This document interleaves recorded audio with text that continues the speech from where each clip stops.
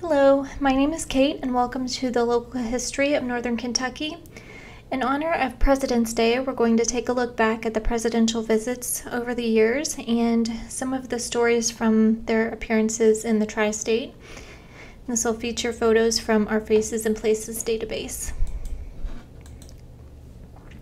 And the earliest photos that we have of presidential visits in Faces and Places are from Franklin Roosevelt's 1938 visit. And on July 8th, 1938, Mayor Nollman declared a holiday in the city of Covington in anticipation of the president's appearance that day. And Roosevelt was traveling to the area by train from Marietta. And before he arrived, the head of the Secret Service, who was Colonel Starling, he came before him to select a site for the president to speak. And he was between DeVue Park and the Latonia racetrack, and he ended up picking the racetrack. And when his train pulled into the station at Union Terminal, Governor Happy Chandler greeted the president and rode with him back to the track, and Congressman Brent Spence and Senator Barkley were also there. And the day after the event, the Kentucky Post noted, "The president apparently is in fighting trim, his bronzed face giving on the impression of good health and his smile radiating cheer to all."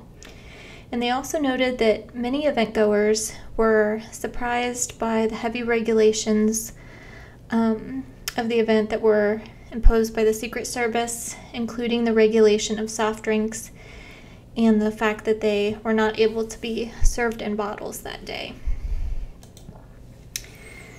And we have a couple of photos of President Eisenhower from our Kentucky Post collection, and the one on the right is from his visit to Lexington in 1956, and this shows him speaking at the Phoenix Hotel, and First Lady Mamie Eisenhower, Mrs. Pearl Pace, and Louis Nunn, who was his state campaign manager, they're also pictured there. And after their visit to the hotel, there was a torchlight parade that was held, and this was to be reminiscent of presidential campaigns of the 19th century, but instead of torchlights, they used flashlights. And so they left the hotel for the Coliseum, and this was where the University of Kentucky band played, and the president was greeted by Governor Chandler and Mayor Shelby Kincaid of Lexington. And he made an address there, and then he left for the airport to head back to the White House. And after Eisenhower's death on March 28th, 1969, in Washington, D.C., a funeral was held, and his body was placed on a special train to go back to his hometown of Abilene, Kansas. And the train traveled through about half of the country and traveled across half the country. And these are a couple of photos that were taken when the train passed by in Newport. And onlookers were crowded around. And John F. Kennedy visited the area in October of 1960 during his presidential campaign, and there was an estimated crowd of over 13,000 people who stood at the intersection of Park and Court Streets in Covington, hoping to catch a glimpse of the car as it passed by. And a note in the newspaper the day prior to his arrival said that this would be the first appearance in Covington by a presidential nominee since William Jennings Bryan in the early 1900s. Oops. And Kennedy arrived in Covington about 45 minutes late because the motorcade route had changed at the last minute. And instead of coming to Covington across the C&O Bridge from Cincinnati, he made an unexpected detour to Newport. And while he was there, he visited Gold Star mothers whose sons had been killed in military service. and they were Ethel Style, Mrs. Ethel Style, Mrs. John Wagner, and Mrs. Neelan Shea. And they're pictured here where Kennedy met them at the home of Mrs. Style in Newport. And while he was there, he ate cookies and drank coffee with them, and he asked each of the ladies about her son, his name, and when he was killed in the war. And Kennedy told them that peace is the most important issue of our time, and that the best way to preserve peace is to be strong. And when he got up to leave, he said, "You ladies are really terrific." And then he asked Mrs. Style if the cookies were homemade. She said that they were not, and that the party had come up on such a short notice that she was compelled to buy them. And then 2 years later, Kennedy made another visit to the area, and this time was as president in October 1962. And then this visit, a Kentucky Post account noted that this would be the first visit to northern Kentucky by a sitting president since Roosevelt back in 1938. And this visit that he made was on behalf of Wilson Wyatt, who was running for Senate against Republican incumbent Thruston Morton. And then there on the right is William Deckert, and he's pictured with a couple of photos that were autographed by the President and First Lady. And Lyndon Johnson visited the area several times. Once was in 1960, and then he also visited in 1964. And Air Force One landed at 4:35 p.m. on October 16th, 1964. And it was noted that when he got off the plane, he had a Stetson in his hand and a smile on his face as he was greeted with the cheers of a large crowd. And he was formally introduced to the crowd by Governor Edward Breathitt. And during his speech, he had a lot of praise for Kentucky, saying that Kentucky is the father of great governors, and one of the finest in the land is Governor Breathitt. He also praised former Congressman Brent Spence, who was standing with him on the speaker's platform, saying that none have ever stood higher in my estimation than Brent Spence. And then he added, "A few more visits this year, and I'll be eligible to call Kentucky my home." He continued on saying, "Sometime when I can stay longer, I'm going to write myself an invitation to come back and visit Covington for an afternoon." And then, referring to his visit to Ohio later in the day, he said, "We're mixing bluegrass and Buckeyes today. I hope this will result in a victory." Then he moved on to more serious political topics and discussed poverty and foreign affairs and other government policies. And he said that he liked to look into the eyes of his bosses, the voters. And then later that evening, President Johnson addressed a crowd at Government Square in Cincinnati, and then he headed off to Dayton, Ohio. And in the photo here on the left, Marie Turner is pictured with Lady Bird Johnson. And then in the 1967 photo on the right is 11-year-old Michael Mashmeyer holding up a letter that he had received from the First Lady. And when he blew out the candles on his birthday cake that year, Michael had wished that the baby that Lucy Baines Johnson was expecting would come that day. And his birthday wish came true, and on June 21st, Lucy gave birth to 8-pound, 10-ounce Patrick Lyndon Nugent, the first grandchild of President Johnson and the First Lady. And Michael, who was going into the 5th grade at the time, was thrilled to share a birthday with Lucy's son and had hoped that she would name the baby Michael. And so he wrote a letter of congratulations to Lucy and her husband Pat Nugent and addressed it to her in the hospital in Austin, Texas. And about a month later, a letter came from Lady Bird Johnson in the mail, and the letter reads, Dear Michael, Lucy and Pat join us in thanking you most sincerely for your thoughtful remembrance in the name of Patrick Lyndon Nugent. We are pleased that you share our delight at his happy arrival and greatly appreciate your generous gesture, which will share this joy with others. Sincerely, Lady Bird Johnson. Michael's mother was so excited to see the letter, she said I could hardly wait until Michael opened it up. Richard Nixon had several visits to the area. One was in 1970 for the All-Star Game at Riverfront Stadium, which had just opened a couple of weeks prior.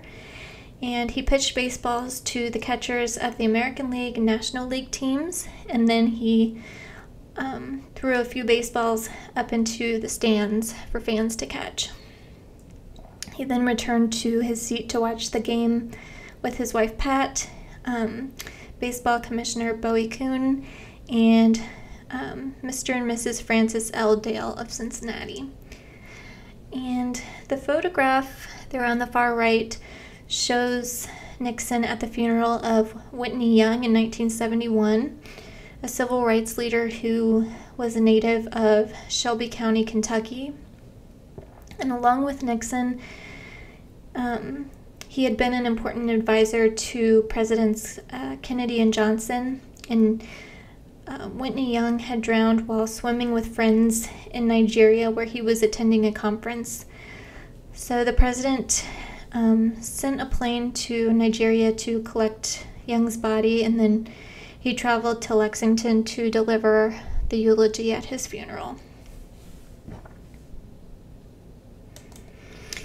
And these photos of Pat Nixon are from a March 1970 visit that she made to the tri-state.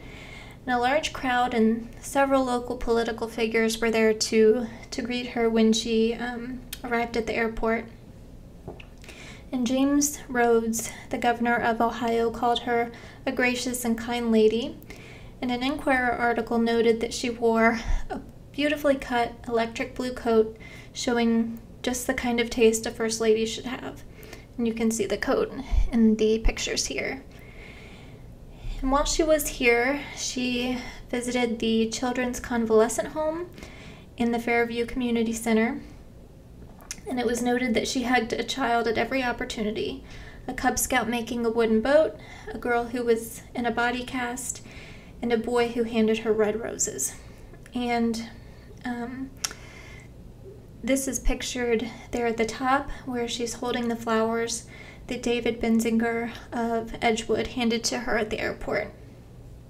And her excitement in receiving the flowers brought a big smile to David's face.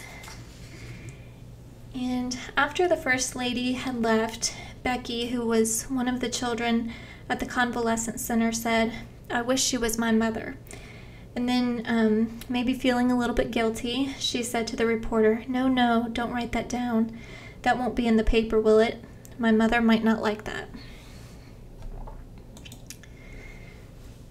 Gerald Ford had quite a few visits to the area as well, and one of those was after his presidency in October 1978 when he visited NKU.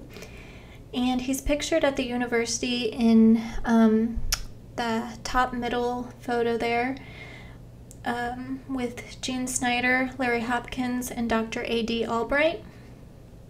Gerald Ford gave a speech in support of Hopkins' congressional campaign to a standing room only crowd in Regents Hall.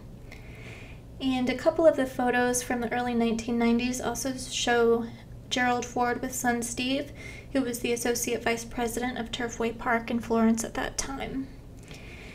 And Betty Ford is pictured on the right with Lucy Winchester in a Kentucky Post photograph that was taken in Washington, D.C. And this particular photo is not dated. However, she did make a visit to Cincinnati in 1976. And during the visit, she campaigned for her husband and promoted a group called No Greater Love, which served the elderly, veterans, and the underprivileged. One of the people who greeted her when she arrived was Johnny Bench, who was a member of the board of directors for No Greater Love. And many of the photos that we have in the database of Jimmy Carter are from a 1979 visit to Bardstown. And the photo on the top left shows Carter as he'd climbed up on top of the limo and he rode the motorcade down Highway 31, which was, it was noted that this was to the joy of onlookers, but much to the dismay of the Secret Service agents. The photo on the bottom left shows the Farmer family of Cynthiana, Ryan, Gail, Tracy, and Dell, holding up an autographed photo of President Carter. Tracy Farmer worked as a controlling owner of two banks, the National Bank of Cynthiana and the Bank of Mount Vernon. And Farmer became a political activist during the Carter campaign and managed the Kentucky delegation to the Carter presidential inauguration in Washington, D.C. So it was his job to introduce members of the Kentucky delegation to the new president at the main inaugural ball. And when the campaign began, Tracy Farmer became interested, although he hadn't before took an active part in a political campaign, and he became Carter's campaign manager for the Kentucky 6th Congressional District, and then became a member of Carter's National Finance Committee. And during his time working for the campaign, he met with Jimmy Carter a number of times in Plains, Georgia, and Tracy Farmer was also under consideration for a position in Carter's cabinet, but when he learned about this, he took himself out of the running and said that he wasn't ready to leave Cynthiana to work in the administration.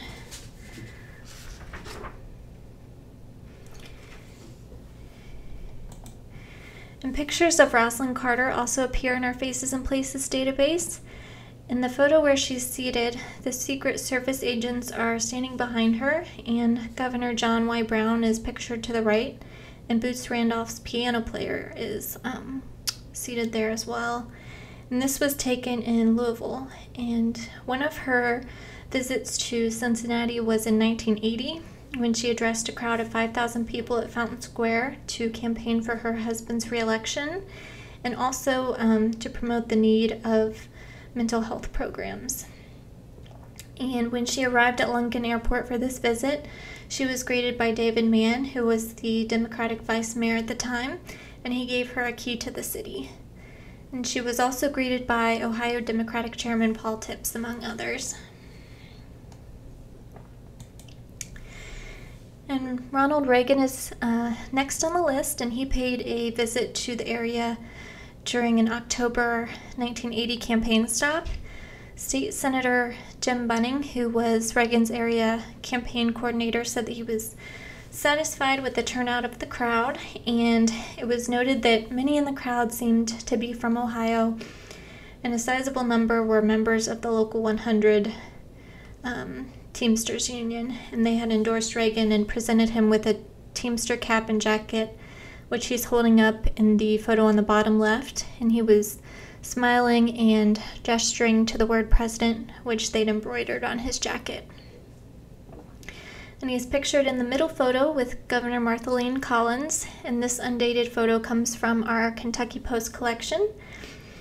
And then several years later, he came for another visit in 1985, and during this visit, he toured the Ivory Dale manufacturing plant in Cincinnati, and he had visited the plant to promote a tax package and then had lunch there. And he also gave a speech at the Clarion Hotel. And prior to this speech, he was greeted by Cincinnati Reds owner Marge Schott, and President Reagan enthusiastically cheered for the Reds and then hugged Marge Schott on his way up to the podium for his speech. And after the speech, Schott presented a couple of gifts to him, a baseball autographed by Pete Rose, a Reds team jacket, and a Shotzi hat signed with woofs and licks for the Reagan family dog Lucky. We have a couple of photos from George H.W. Bush's visits to the area. The first photograph on the right shows Bush with an unidentified child at the Cincinnati airport. This photo was not dated, and then The one on the bottom left corner shows employees at Newport Steel waiting for Bush to speak. And this was from a 1984 visit that Bush had made when he was vice president. And during the October visit, he first went to Elder High School for a question and answer session.